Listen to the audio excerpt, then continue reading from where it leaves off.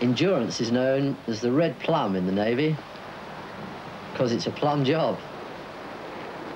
It's not a warship as such, and you can go to parts of the world that the rest of the Navy don't actually go to. We're a multi-role ship.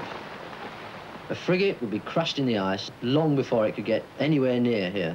This is the Big Andy Show, brought to you by Radio Antarctica, broadcasting on 171 minutes from the library flat. We start with a request for George Kingshot from his wife and children, who are back in the UK, looking forward to his return.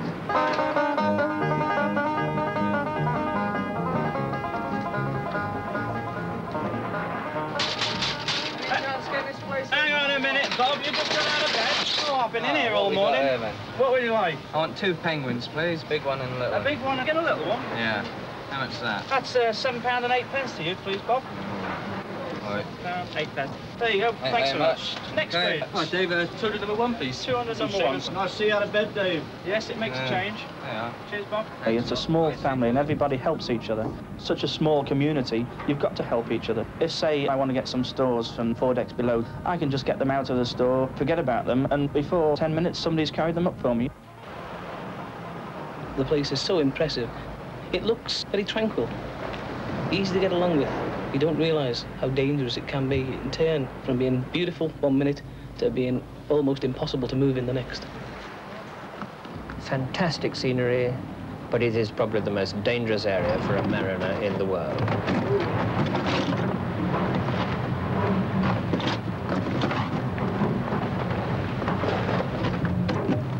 It is dangerous because of the climatic changes, it's dangerous because of the ice, it's virtually uncharted. And if you take all those 3 things, and it makes even the most hardy mariner's hair stand on end, I would say. Hypothermia sets in very, very quickly. I reckon if somebody falls overboard here, depends how fit he is, depends how fat he is. But if he's a thin guy with not much on, if we don't pick him up in 4 minutes, and the chances of us getting the ship round is pretty small.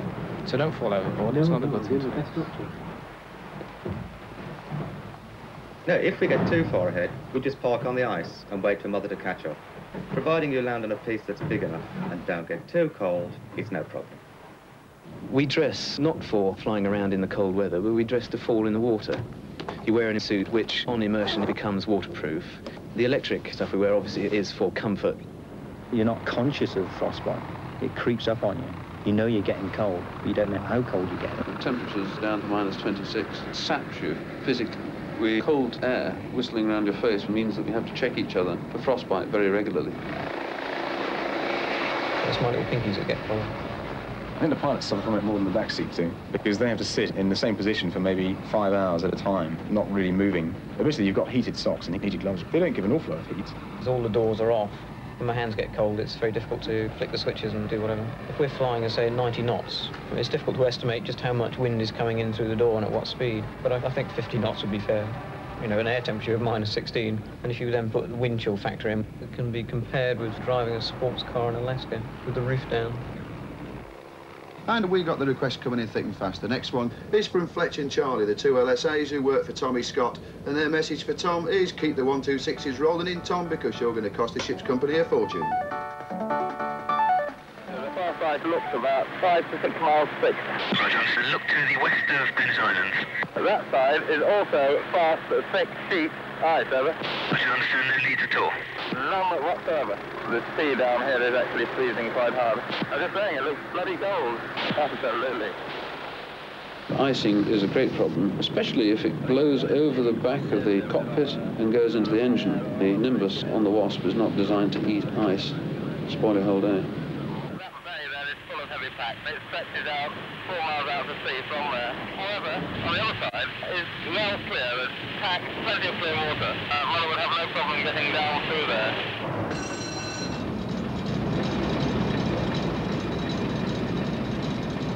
One of the magic things about this engine is that we steam all the way down the 8,000 miles to Antarctica. It just trundles away quite merrily. It gets the good quality oil, it gets good filtered fuel, and it gets very well maintained. Even though it's an old engine, we're 26 years old now, it's still very reliable and it'll run forever. There's often a clear stretch of water between the pack ice and the Antarctic mainland. You've got to make the most of it. It only needs a change in the wind direction for the ice to drift somewhere else. You can never be sure down here. It's very unpredictable. There are several problems with navigating down in the Antarctic. The first one is icebergs. It's often very difficult to sort out icebergs from the snow-covered islands. And on the radar, often there are so many icebergs around 50 or 60 within the sort of 5 miles of the ship that the radar is just a mass of echoes. The weather, of course, very changeable. One day it'll be clear, next day it's blowing a gale with thick fog. We have to do our own forecasting. There's no one else down here. Here's the latest satellite chart. That's quite good, isn't it? That cold front that came through yesterday, that's really pushed off to the east. And this low cloud here, it's not on the infrared chart at all. It seems to be following the Antarctic convergence. Looks like a bit of a sucker's gap, doesn't it? We'll catch the flyers out on that one, I think. If you can't sort it out with them charts, try this. Well, it never rains in here, does it?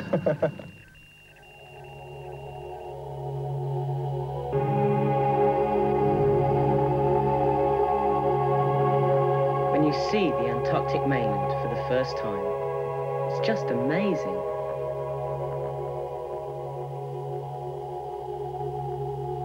I mean, if you used to wake up in the morning and just look out and used to see the scenery, you think you're sort of on another planet, you know? You can never explain to anybody how beautiful it is, even when you show them pictures.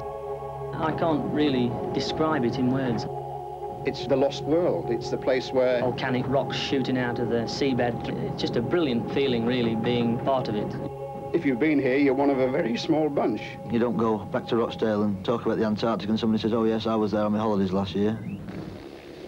Someone had the bright idea of putting some of this Antarctic ice in Cokes and selling it. But it went down very well. They were selling Antarctic Cokes to the Chatham Navy Day visitors, I think for 10p a cup. The kids loved it. Is it really from Antarctica? Is that why it's blue? Within an hour and a half of starting, we'd run out of the first block. And by the end of the 2 days, we'd made £25 profit for charity. There's always something going on for charity. This one, they've been training for weeks. It's a penny a pound because I'll be lifting over £300 in weight, which would be £3.18 off every member of the ship's company, which out of 120 men, it works out to a fair sum. When chaps are in the ice, they probably eat roughly twice as much as normal. We've got 6 deep freezers down below, and when we sail from Portsmouth, they are full right up to the door. You have to try and plan it by looking at your past expenditure. Now, this year, for example, we've used over 700 light bulbs. Last year, we only used 300, hence we're short. We've got none left now. We have to try and predict the things that are going to go wrong. An aircraft can fly around for months and be perfect, and all of a sudden, it goes, and when it goes, you're in trouble. To carry every item that a wasp would need while we're away, I'd need a storeroom twice as big as the one I've got now. The classic example to me is always toilet paper. If you run out of toilet paper in the middle of the Antarctic, you're stuck. What are you going to do? The water is clear. Over the years that Endurance has run, a reserve of experience has built up which has been passed on through the successive flights because there's always an overlap of aircrew members. We're more fortunate than most in that with the flying, the ice reconnaissance, vertical photography for making maps, penguin counts, we get away from the ship, has a great deal of variety, and flying over the mountains, over the glaciers, which are quite fantastic. Most of them are crevassed to sort of depths of tens, if not hundreds of feet, which make just the sort of safety awareness of your flying that much more aware if you have an engine failure and there's nowhere really to go. But I don't think anyone who dwells on that sort of thought would be flying continuously anyway, so therefore you put it to the back of your mind and just get on with enjoying it. Mother's transit through western side. I see similar conditions considered Mother's passage through the channel quite passable. Baltic Hotel 44 over.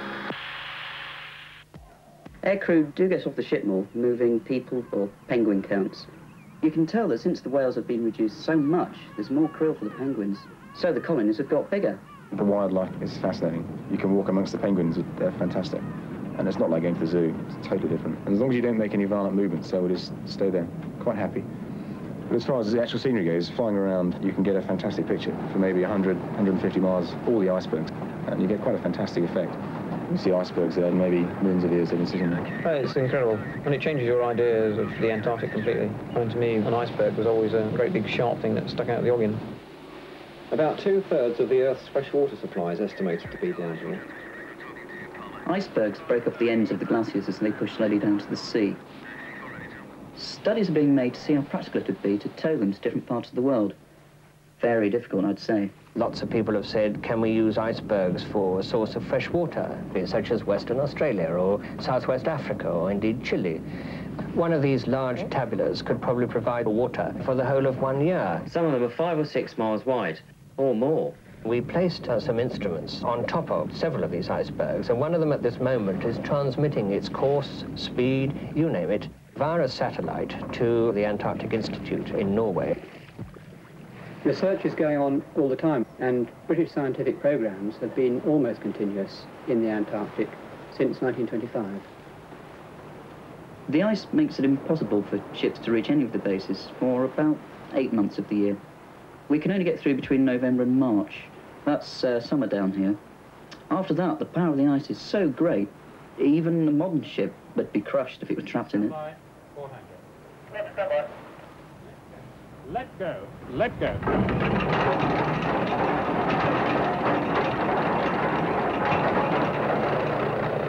Rothera is an Earth Sciences airbase of the British Antarctic Survey. You can't get much more isolated than the scientists here. We call on as many of the bases as possible, just to see if we can be of any help. There are numerous atmospheric stations throughout the Antarctic, and of course it is such a pure atmosphere. There's no pollution, there's nothing that gets in between us and the magnetosphere or the stratosphere or whichever sphere we're looking at. So one way and another, it is the most perfect natural laboratory. You can see mountains over 100 miles away. Huskies are still used, though they're not essential with today's mechanised transport. They're kept as much as anything so that the skills and experience of handling dogs won't be lost.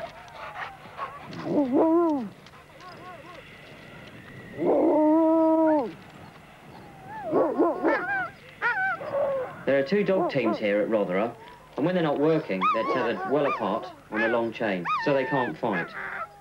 They can be quite vicious, not with us, but with each other. They're very affectionate to man. Lovely dogs.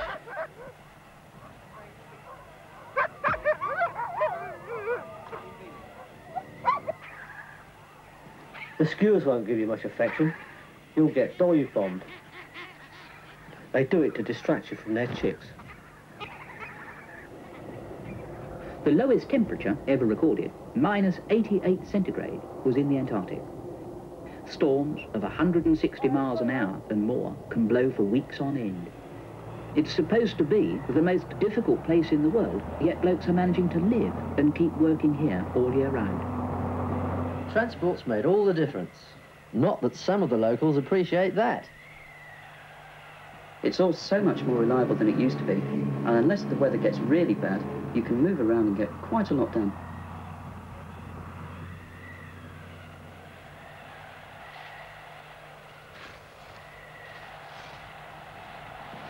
For the Marines to get a bit of ski training in, these slopes are just about right. Providing you don't go over the edge.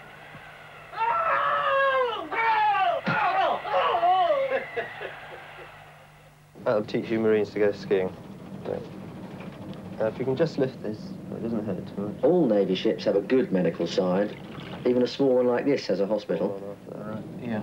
How's the pain? A bit, yeah. Yeah. We'll complete the plaster in a few minutes. How's that feel? All right? The separation's difficult once you're married. That is the most difficult, the separation from wives and children. You have to go back and restart a marriage every so often. You don't get mail for 3 or 4 weeks sometimes, and then it's a month old. The time you've replied to it, she's getting a reply to a question she asked 5 weeks ago, and she doesn't know what you're on about. She's forgotten all about it. Cloud base lowering very quickly. Surface temperature will be about -1 degrees C.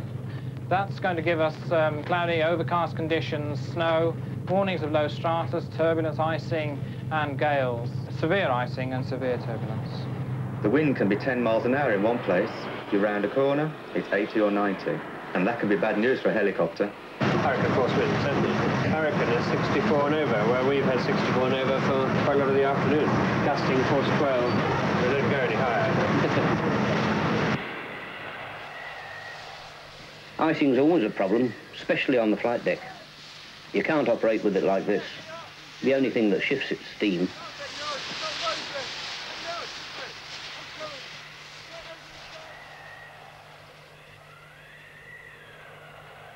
The charting of this part of the world is very poor indeed. We are doing our best to improve it while we're down here. You have quite exciting moments as an officer of the watch. You might be in 100 meters, suddenly the bottom will come up to meet you. Stand by. Fix. On the right, 9255. A ship ran aground here last year. That's why we're drugging. You can get to an area and find a massive berg in the way. Miles of it.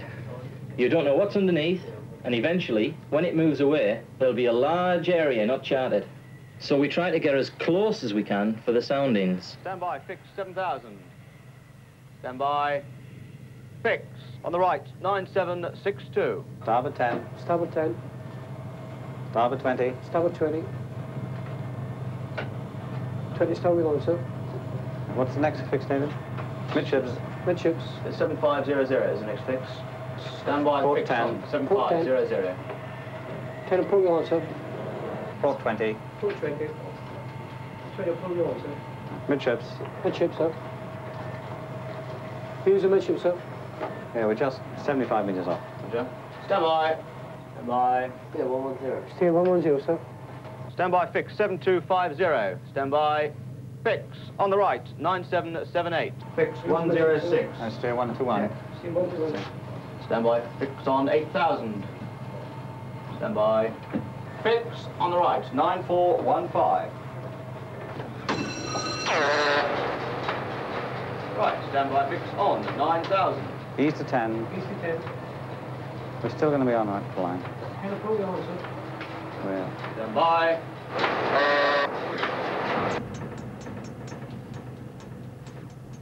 Fix. Full astern.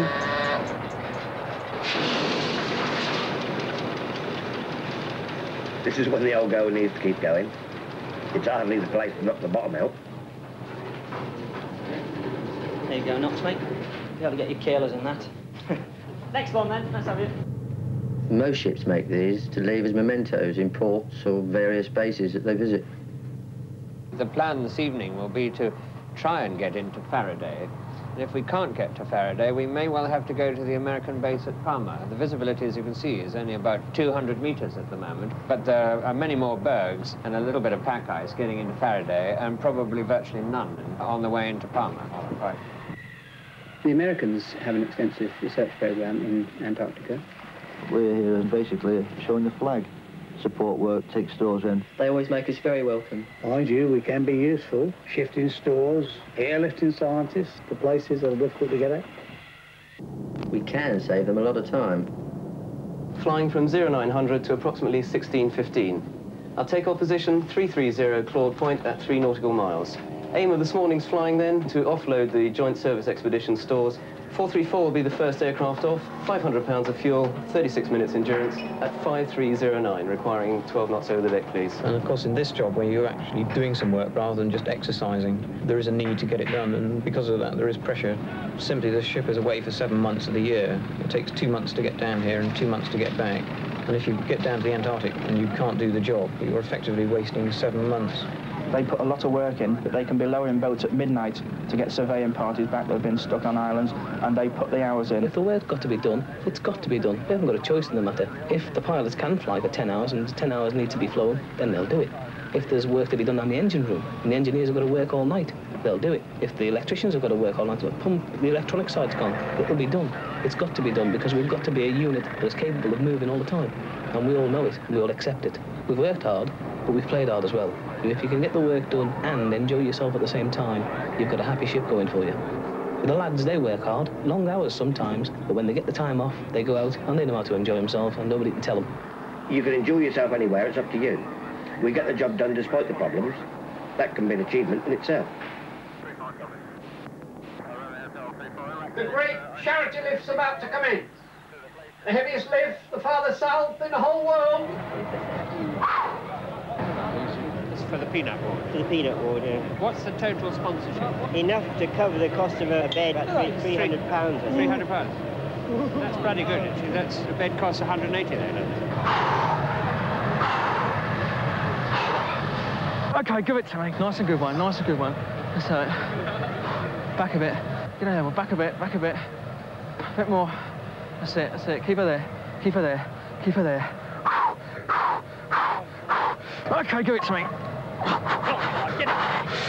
Go on, Clark, get it. Push it up, push it up. Get it up there, get up there, get up there. Nothing. That's it.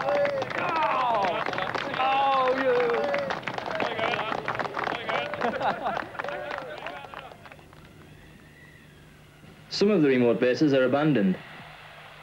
The penguins have taken this one over. The thing about the Antarctic, it's got all the potential for international cooperation to really work. The one thing that I like about it, all the major nations have a representation. The Americans have really only 2 stations, McMurdo and Palmer. We have 4 and the 5th in South Georgia with a lot of field parties. The Argentines have 9, I think, but they're mostly military, and the Chileans have several too. Some nations see it purely from a territorial point of view, whereas for others, it's genuine scientific research. It's a fantastic continent, and if the development of it's managed properly, then it has a great deal to offer. It is incredible. You feel you'd like to protect it somehow, from being spoilt by pollution and things like that? It's a strange feeling as you leave. You look back. It's unique.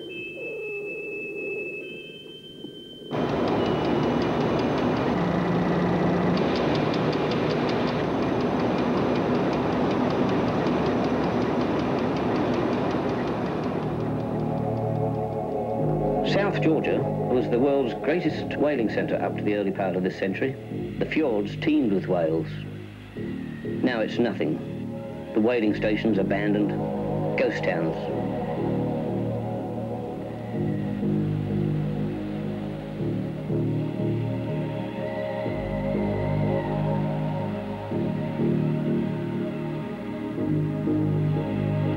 The whalers eventually pulled out in the late 1950s, early 1960s. So the stations here are now in their 20th year of disuse. Some of them may have been kept going a little longer. They were production lines of slaughter. The ramp that the whales were dragged up was known as the gates of hell. The whaling stations themselves were vast communities. In one station in South Georgia, there were about 3,000 in the base itself. They were well paid, the men.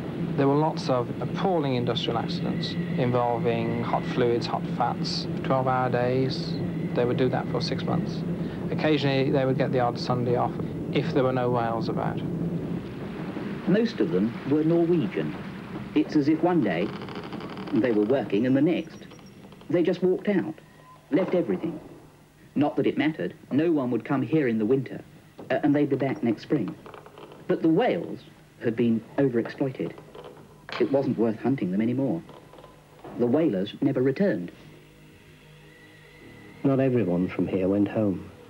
Some were famous, some not so famous. The elephant seal was almost seen off by hunters, but it survived. The males can weigh as much as 4 tons. Their breath's absolutely terrible.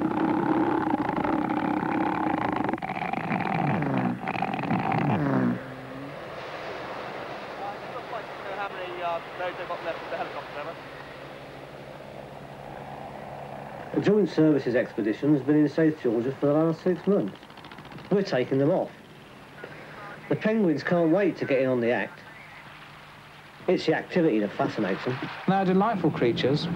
They stick together, they do not run away from you, and that's sadly why the penguin is so vulnerable to man, in that he befriends man. He just walks up to you, and had this one follow me for about 300 yards. It was just he was interested.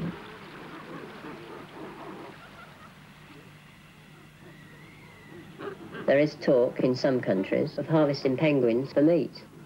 If there is an industry in penguins, penguin meat, then there'll have to be some sort of control, or the penguins will end up like the whales.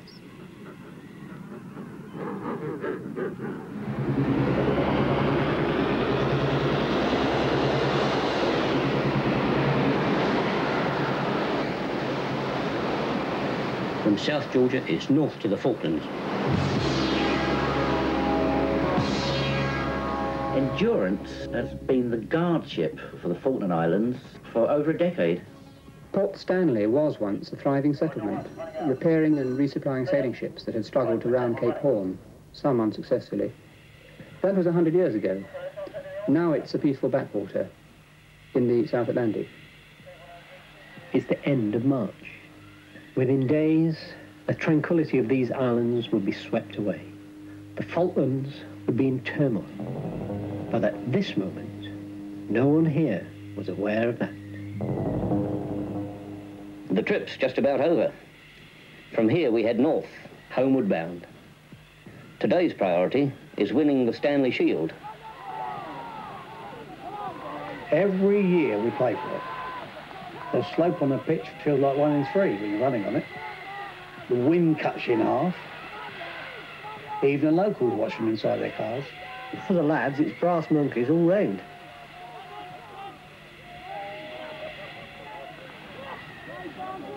Endurance run 6-4. Well done, lads. There's one thing that's very important. You must come back next season and defend it. At the end of this very day, events in the South Atlantic were to change it all. Endurance was ordered south, into battle. It was a journey that became an epic. But that's another story.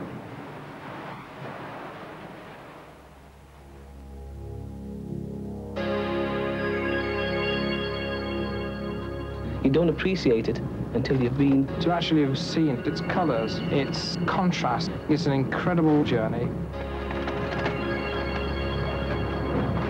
It was a one chance in a lifetime for me. It's a fantastic experience, one that I'll never forget. I wouldn't have missed it for the world.